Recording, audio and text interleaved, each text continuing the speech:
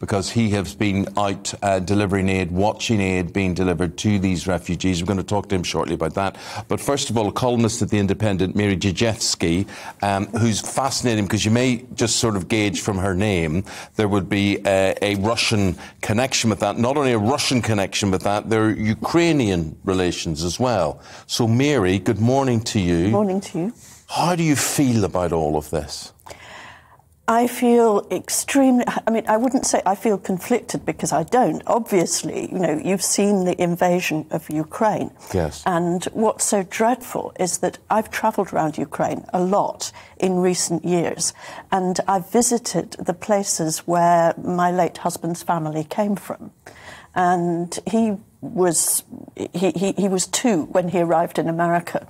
And so he was brought up as American, but his parents' background was as citizens of the then Russian Empire. Yes. In Ukraine. Would they have seen themselves as Russian? They saw themselves as Russian, but they lived all their lives until they became refugees in the early 1940s when Germany occupied that part of Ukraine. Yes.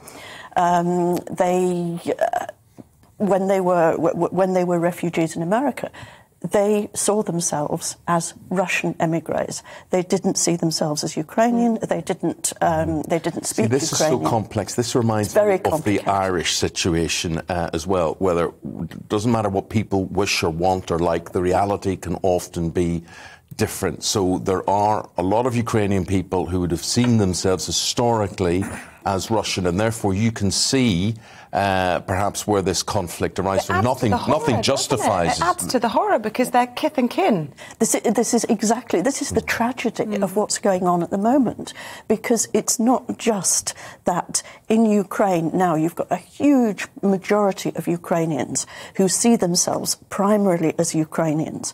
Most of them are actually bilingual.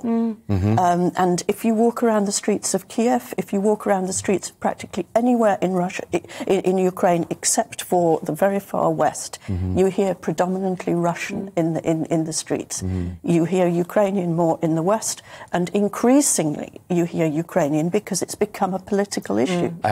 Just one other thing I want to ask you, because I find this fascinating. I, like you, have had a great chance to see Ukraine and see Russia in the past 3-4 years. And now, what I want to ask you is this. Do you think the Russian people know what is being done in their name? Well, I think the vast majority of them don't. But, of course, we had this spectacular, extraordinary event, which was completely unprecedented to my mind, last night on the main evening television news bulletin on state television in Russia. You had one of the editors who flashed onto the screen behind the newsreader with a protest placard. I've never seen that before. I think this is completely without precedent.